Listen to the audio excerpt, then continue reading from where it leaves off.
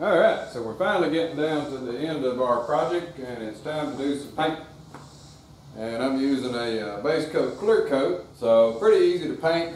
Painted a few things along the way, but by no means am I an expert, so experts watching this video, just cringe along and hold your breath, because some of this I'm probably not doing by the book.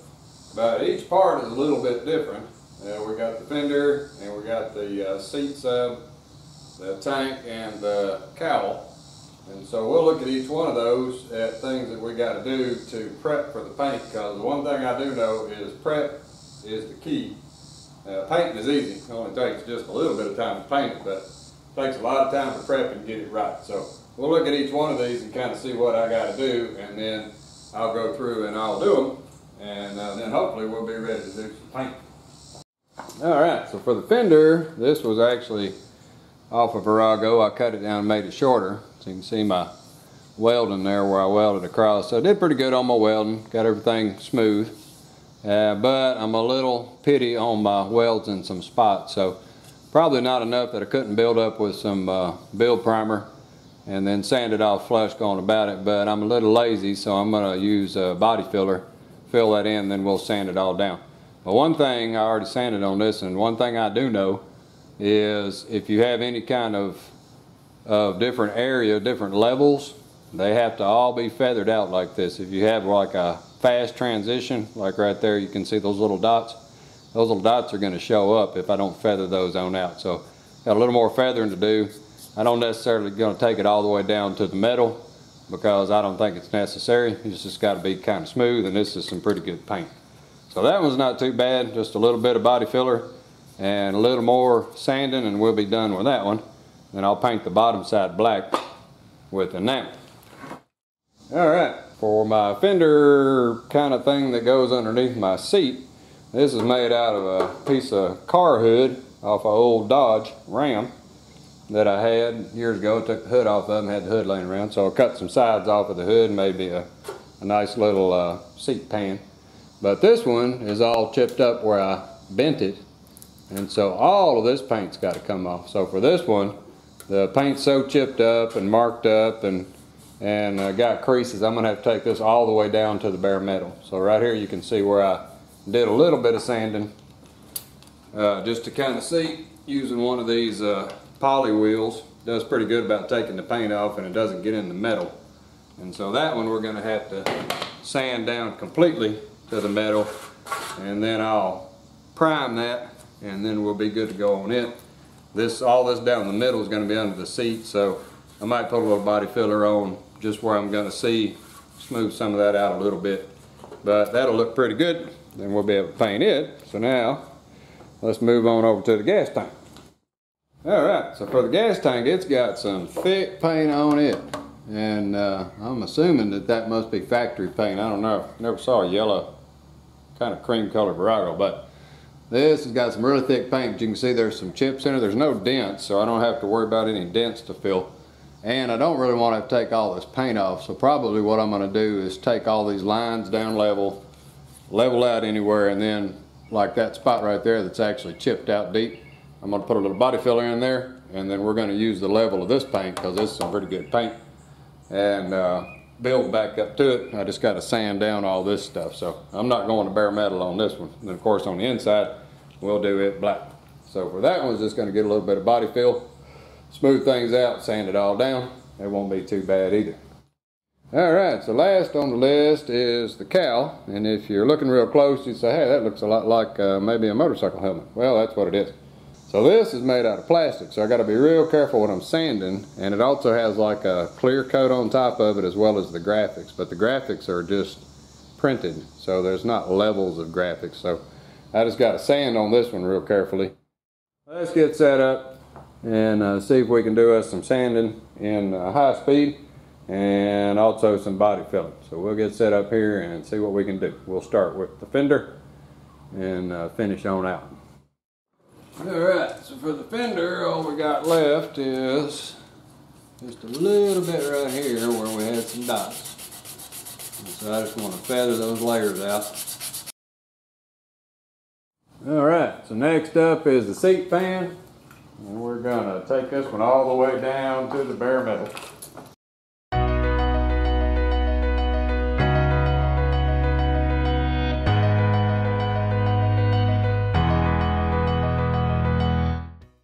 All right, so now we got that one done. So now we can move on over to the tank, and let's see if we can get the tank prepped up a little bit. All right, so for the tank, we got this one gouge right here. We're gonna grind the paint off so I can body fill it, and then I'm gonna run around this edge and get rid of some of this.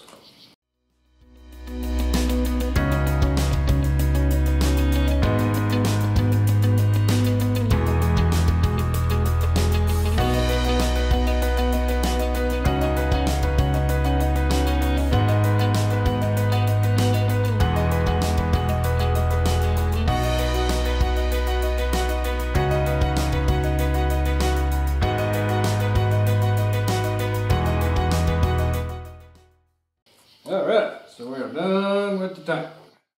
Alright, so just in case you were wondering if I could leave that line and it would paint, and I just went ahead and put a little bit of black on it.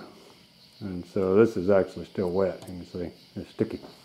But it's shiny, and so you can see that back here, I just painted across. And so you can't see that line anymore. You can see that divot right there that I chomped out and I have to refill. But as far as seeing that line, you can't see that line anymore because it's flat. Basically, I sanded the clear down, and so there's no more line. So there we go. So you don't have to take the line off. You just got to make sure that you get it perfectly flat. All right, so last on the list is the cap. I get to sit down for this one.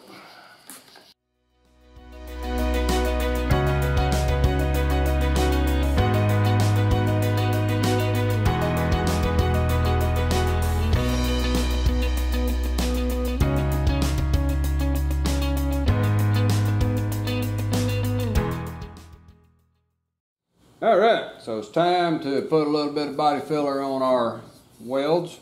And so what we first do, we gotta squish this stuff and get it all squishy. So I've already squished it some, and it's called cream hardener. It needs to have the consistency of like lotion. If you open the lid up and it's like liquidy, you better close it back up and squeeze some more, because it's not mixed and it's gonna make a mess. So we got those, and then what I always use is just some pieces of flashing. And so I got one piece that's going to be my mixer, little table for mixing. And then what I'll do is use some of these little pieces, and they need to be wider than the area that you're doing, because this is what I'm going to apply it with. So I got me some little pieces, and I got me something to mix on. And I got me some sticks. So all we need to do is get us a little bit of the resin. And you got to work quick on this stuff, so don't use a bunch. Just mix up what you think you need. So maybe I need that much. It stinks too. And so then all I'm going to do is check and make sure I'm not liquidy. So not too bad. So then we want to put a little bit of hardener in there. You get too much, it's going to harden up quick. Too little, and it won't harden up at all. So now, all we got to do is mix it.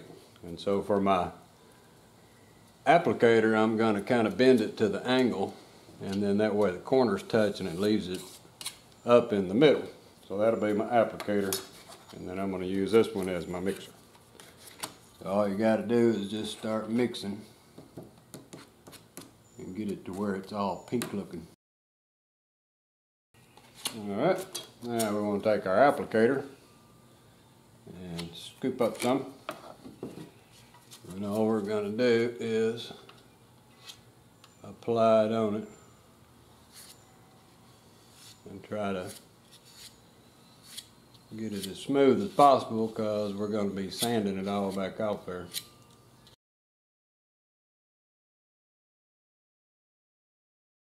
And you can see I waited that long and it's hardened up. So when it gets to the point that it's chunky like that, just get it off there, because it's not gonna feel right, and all it's gonna do is make you work. So in about that amount of time, the stuff becomes unusable, and you got to get it off there. So we'll mix up another little batch. So you can see you don't mix up a lot.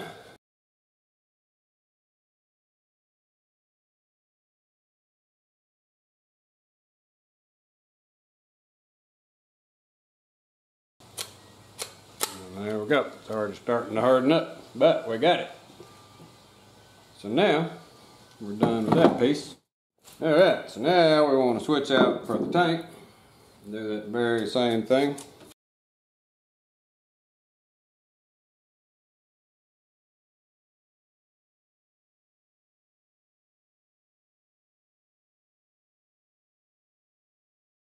Alright, so there we go. We'll let that harden up. And that was the only two. You can see it's already like to the point that it's hardened up. So we'll let that sit on there, and then we'll sand those down. I'll give it a couple of hours. Alright, so last on the list is the seat bottom, and the seat's going to cover up all of this, so I'm just worried about this little area, and then right over here where I had to weld it together. So we'll get those and that, and we should be in pretty good shape on this seat bottom. So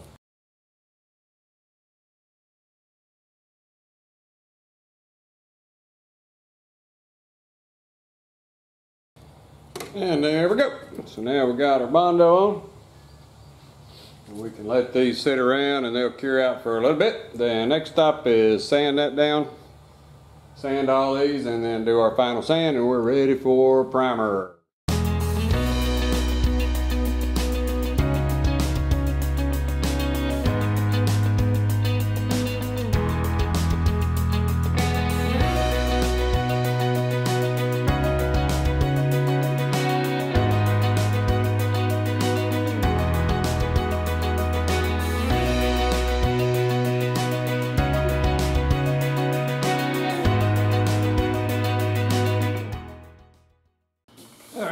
So there's the tank. Now what we got left is the under seat.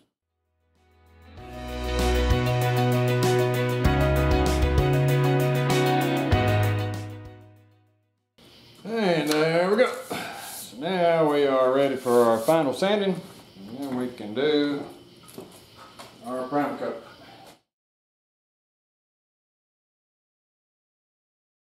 All right. So it's time to do our finish sanding.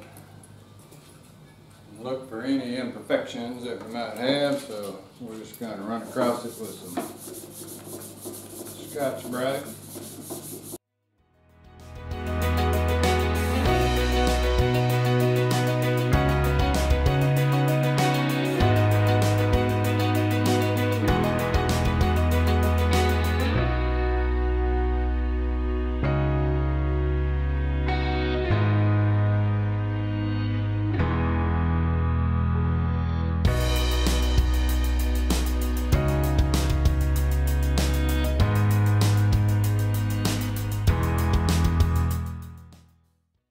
And there we go. So now we're all finished sanded, and we're ready to set up our paint booth.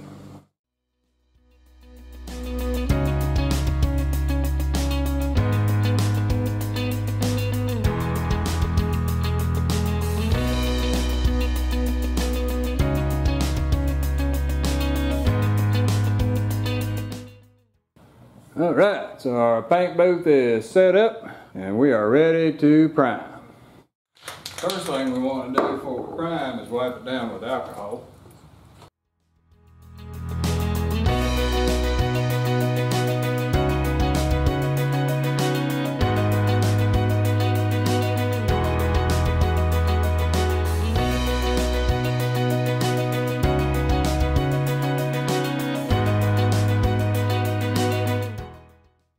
And there we go. Everybody's all primed up, so we'll let that sit and cure, and we'll be ready for paint. All right, time for our final sanding. And so we just want to go over it with a little bit of Scotch-Brite.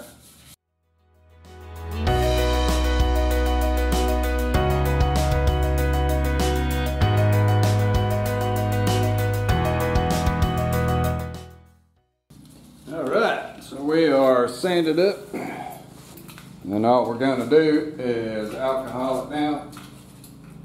And we'll start mixing some paint.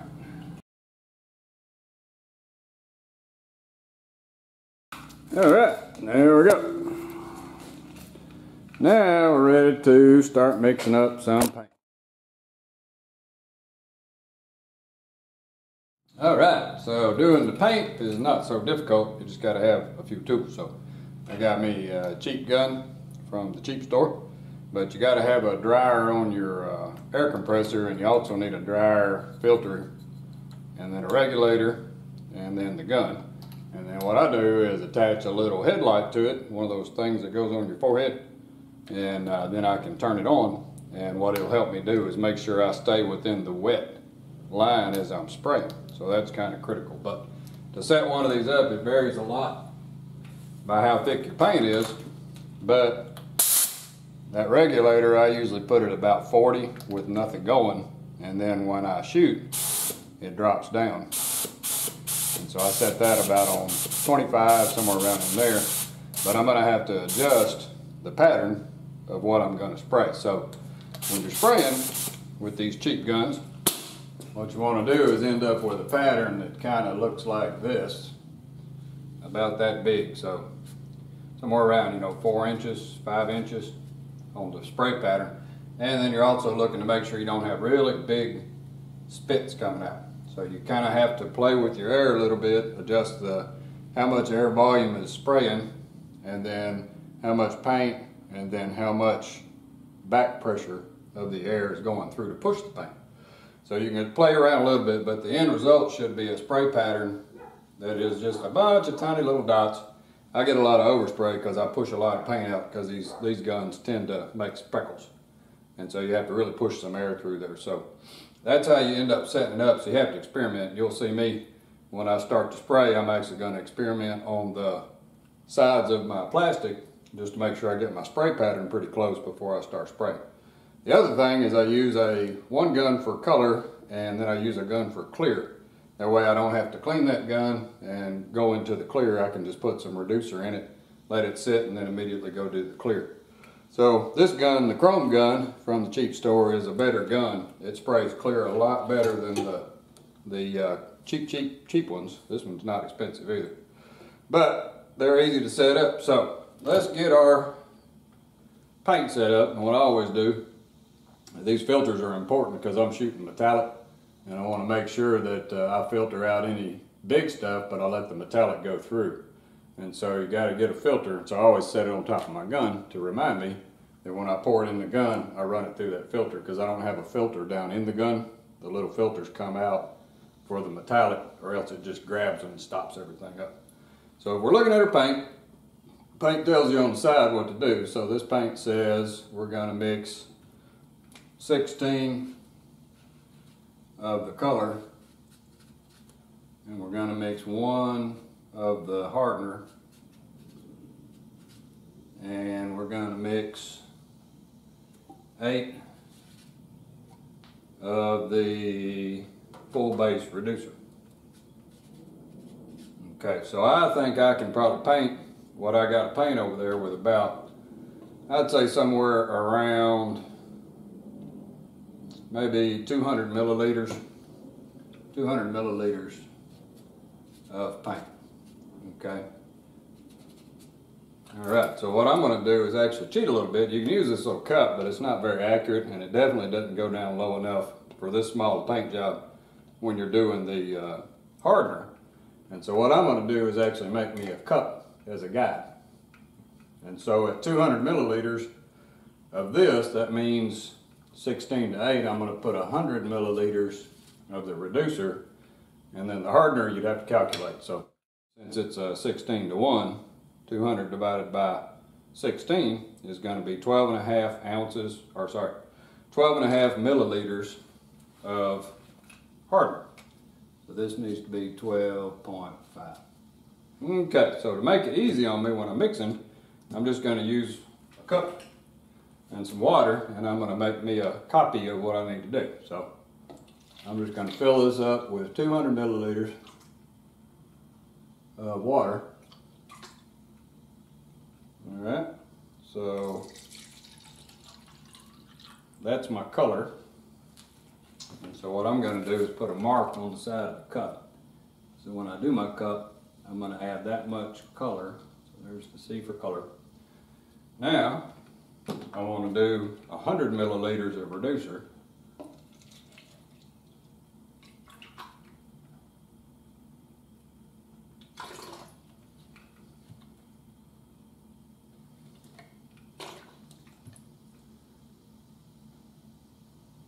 Right about 100. So 100 milliliters of reducer, we'll put it to there. And so then I'm going to make a line on my cup where that is. And that's going to be the R for reducer. So the hardener is only going to be 12.5 milliliters. So what I'm going to do is just measure that out. Right there is 10 milliliters. And so I'll just go a little bit higher and then we'll pour that in there. So can't forget our little cup, but that gives me an indication of what I need to match up. So now all I got to do is fill up my cup to this for the color and then add in that for the reducer and then dump in for the hardener and I should be good to go. So that's for the color coat. So this is color. Now for the clear, while I'm at it, I want to do the same thing. So the clear says it is a 4-to-1. 200 milliliters of clear. Let's mark that. And then we're going to do 50 milliliters. So we should be able to get that. I may have to put 2 clears down because I want a lot of clear on it to get some depth. But that'll be 1 to start with, and then we can come back and refill, mix it up again, and we'll shoot 2 clears most likely. But the color coat should work good. So let's set this over here for the clear. So you notice I'm using these Chinette crystal clears. This kind of plastic resists the reducer eating it. If you tried like a Solo Cup or something like that, it's going to eat right through it and all your paint's going to be in the floor. So you need to use something that's this hard kind of plastic like those crystal cup disposable things, or you could use glass. Glass works pretty good too, but you have to clean it out. Alright, so we are ready to mix some paint. And what I'm going to do is have to mix it up and go ahead and get it all prepped up. I'll move the camera over to the paint booth, but I won't have time to set the camera up once I mix it and then put it into the gun. And so all I'm going to do is take a cup and I'm going to copy the levels with the actual paint and the reducer and the hardener. Copy those levels and then I'm going to stir it up, put my screen in, put it in the gun, and then I got to get to painting. So I'm going to have everything prepped up and I'll move the camera over and away we'll go. So the mixing is easy. You just fill it all up and you just sit there and stir it. Let it sit for a minute, stir it again, and then put it in there and get ready to shoot. So we'll turn the camera off, switch over to the paint booth, and then you can see me spray.